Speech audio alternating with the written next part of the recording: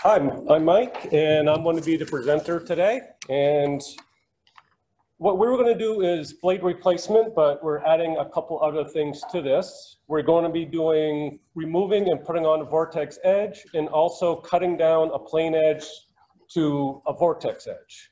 So the first thing I'm going to do, I'm going to take off a Vortex edge, and then later on when I cut down the plain edge, I'm going to put the Vortex edge back on. So tools you'll need for this will be glue, either a 50 milliliter, and then a cartridge, a propane torch or a heat gun, utility knife, then some paper towels, rag, a level, permanent marker, pliers or vice grips, a pitch check or a flat surface so you can repitch the blade, hacksaw or a jigsaw, sandpaper, Vortex template, a paper template, which you can get from us, which you can cut down for either a sweep or skull, and then you put it on the blade to mark it out to cut get down to a Vortex edge, and then also tape. So first thing I'm going to do, which you don't have to, a lot of times you put gloves on, just to keep your hands fairly clean. Grab a chisel, and go and switch. What you want to do is heat up either like I said, the torch or heat gun. You want to heat up your Vortex edge. And with the torch, you want to be very careful.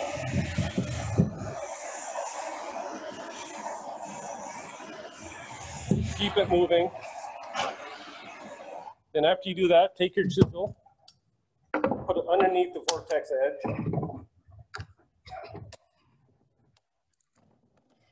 Right off. And there will be some residual glue, so you want to heat that up.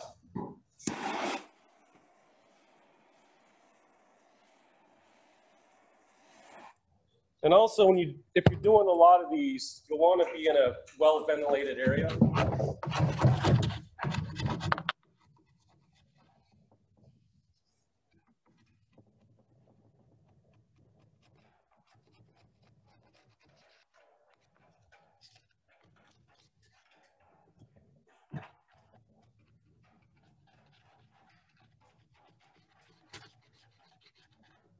And depending, if you have an old blade that's been painted, you'll want to scrape all the paint off to put a new one on, because the glue will be peeling off from the paint.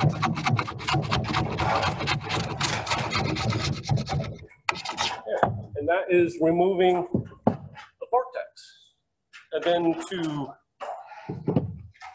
now to replace the blade, first you're going to heat up both sides of the cone and the face of the blade, and you want to stay fairly away. You don't want to really scorch it. Keep moving it back and forth.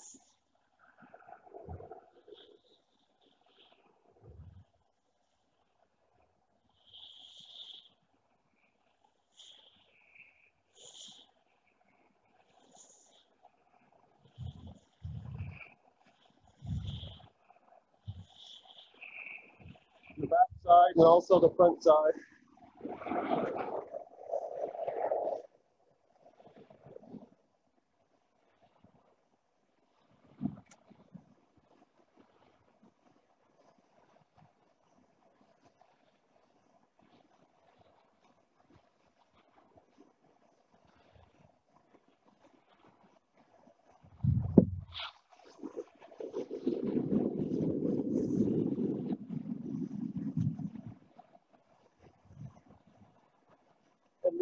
Be very careful, because if you get the blade too hot, you can destroy the cone. So it's just take your time.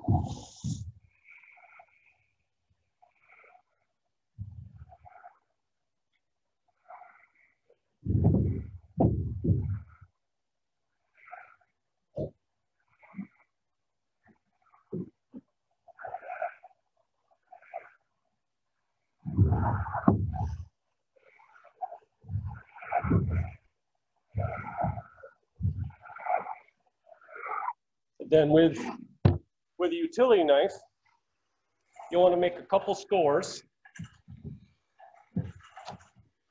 And then this is where you want to be careful. If you heat it up too much, you can cut through the cone. So just keep going back and forth in the same.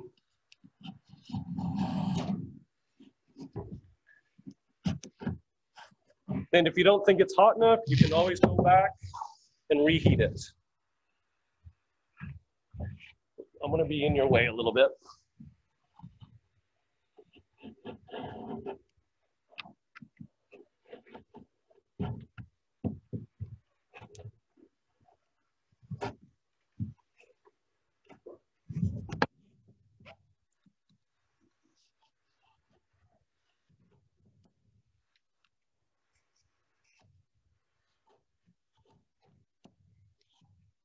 Chisel, and you cut it. Just start frying. That side's good, and the other side not quite so much. So we'll move it up a little more.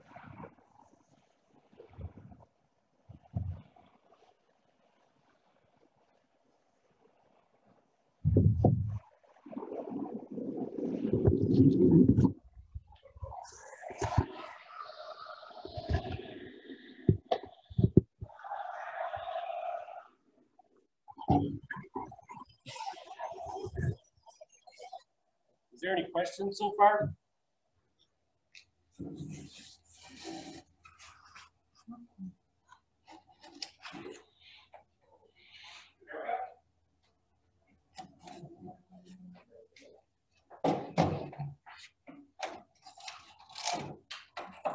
Peel that off.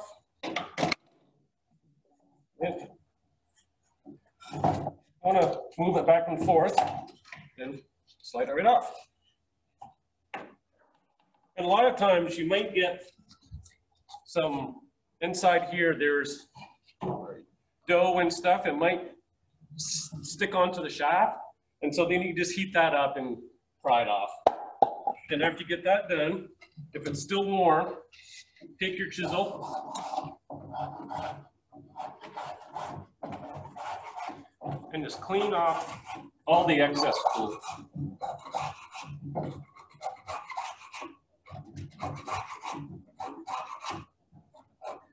And then this you want to be careful too, because if you have a really sharp chisel, and then if the tip is really warm, you can really gouge it.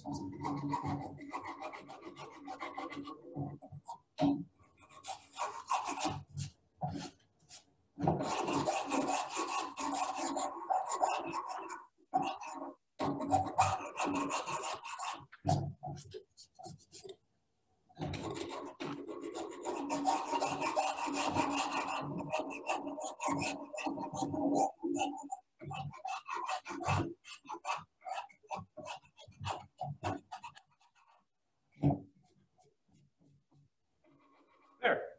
And then from the factory, there is a scratch mark right here. And then that's what we're going to first line up the blade with.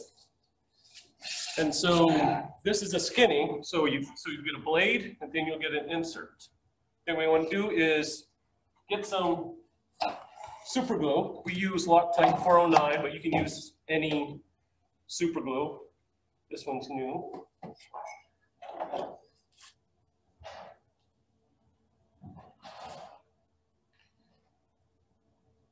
Poke a hole.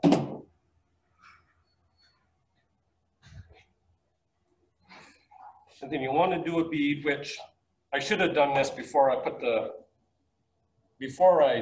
the blade off, so this would have set up.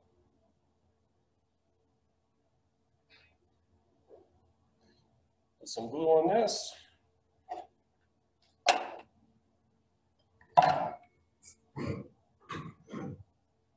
Slide that in.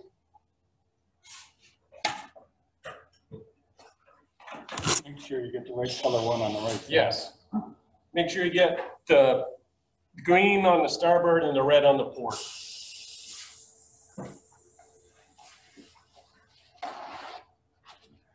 Then I had a little extra glue, so I'm just going to wipe that off.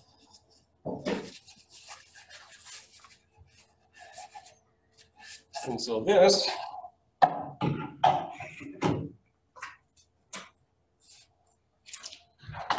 if you were watching yesterday, Bob, the other presenter, he was using the 50 milliliter, which there's still some in. And so I'm going to use that. So just take the old tip off.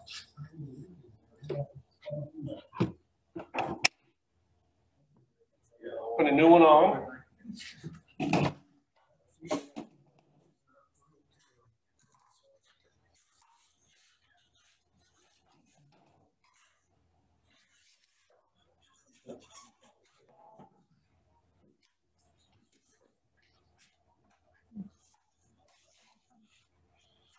So this, what we're going to do is put some more glue right around the cone.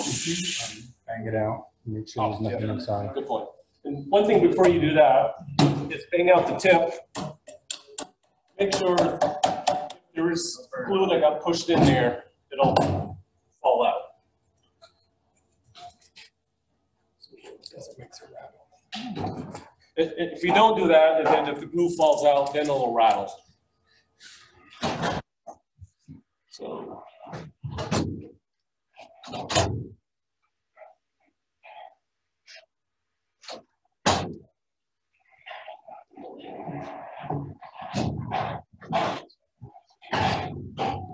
This, you can be pretty generous with glue.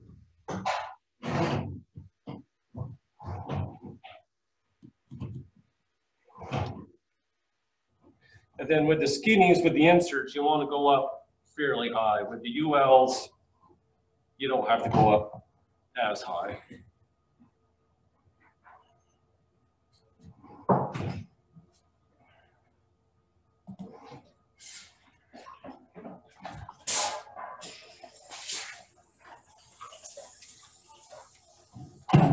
Then find where the scratch mark is, and then on the skinny insert, there's a little bit of a line there, so you can just line those up. If not, then, well, you can, there's a few different ways to do it.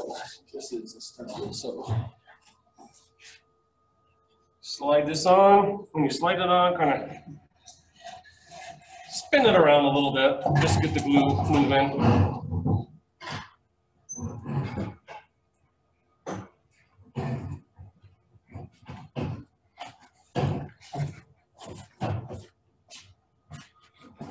Wipe the excess glue off.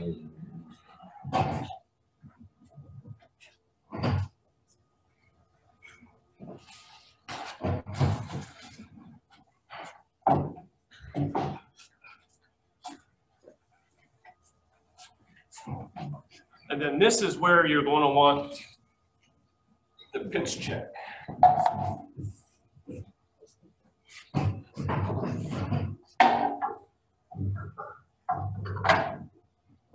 So after you put the blade on, with your level, put it on, and then you're going to tweak it just a little bit.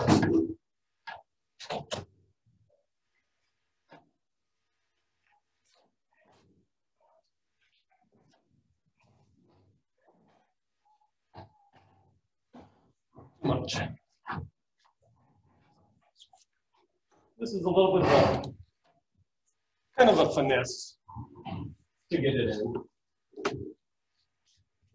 little bit more.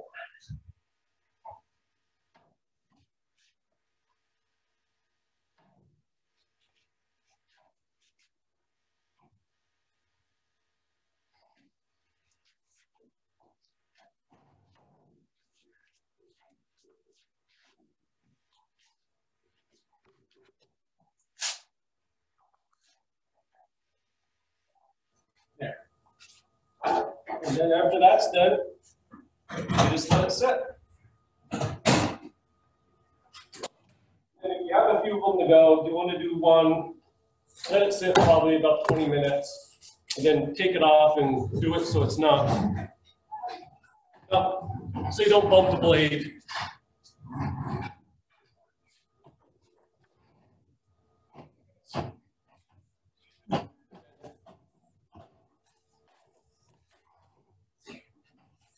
And then you can do your other one.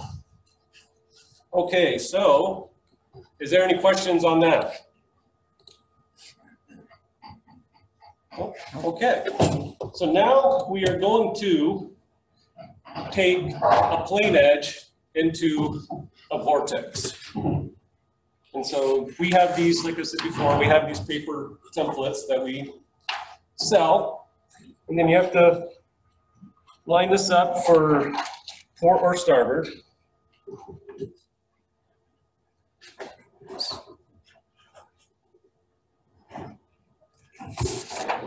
This way. And then this is where you want your tape.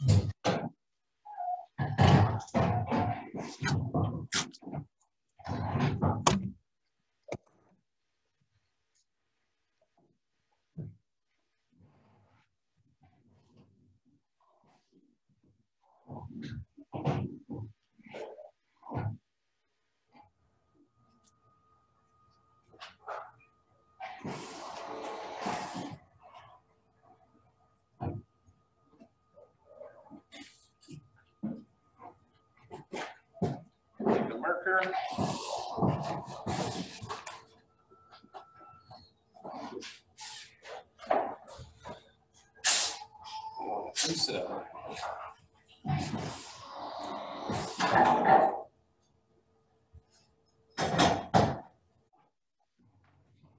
We also sell just regular templates.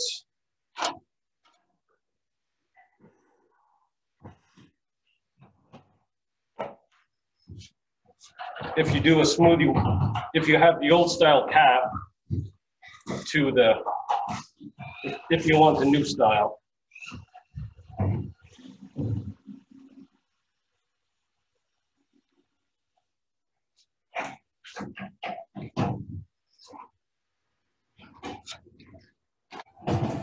So after that's done, this is where you use your hacksaw skill saw, which this is going to be loud, so you may want to turn down your speaker.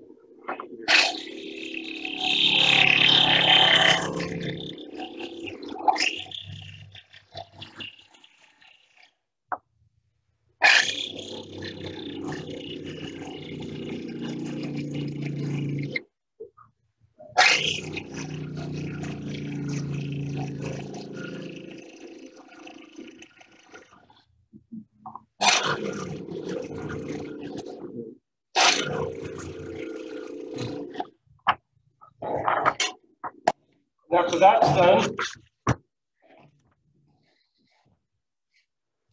this is where if you have sandpaper or a sanding block, you want to sand the edges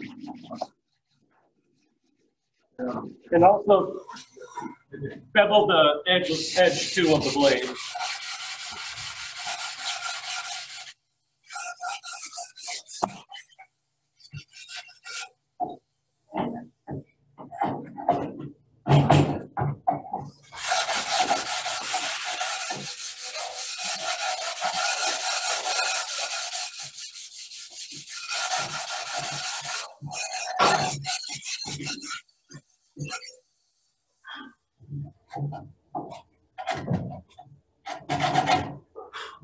Then take your Vortex edge, and the Vortexes do go in the back, just kind of dry fit it.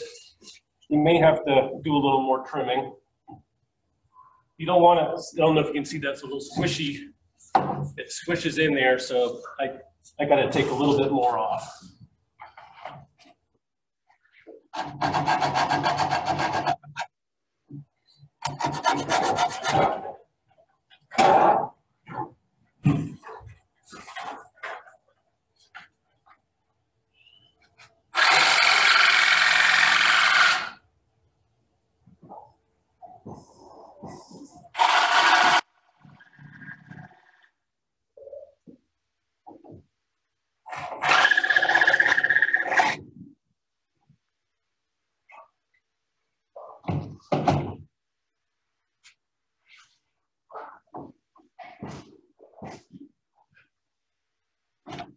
Just a little more sanding, and it should be good.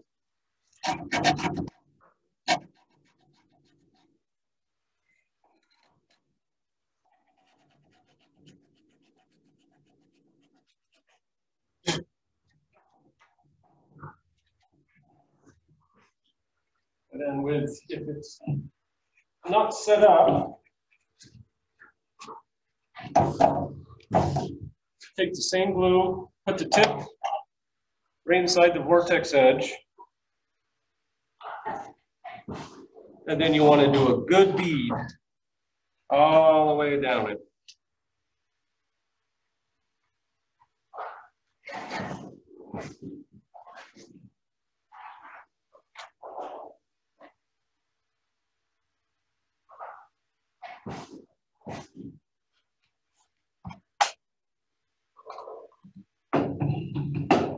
And then it's good to start put it on one corner and then just slide it on.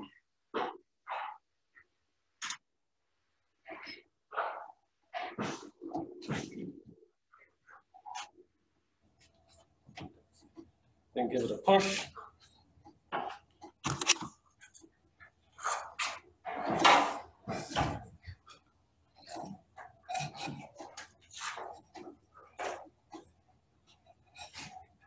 And here, grab some of your tape. And you want to put it over the Vortex just to hold it in place for a little bit. And you will have a little bit of glue, just wipe that off.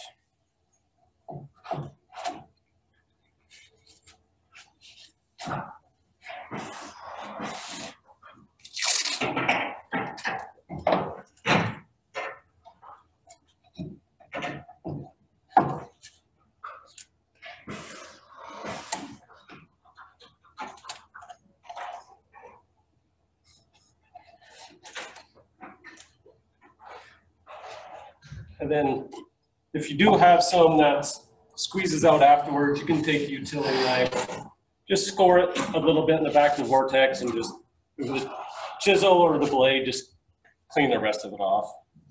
And there you go. That's taking the Vortex off. taking a blade off, putting a new one on, and making a plain edge into a Concept2 Vortex.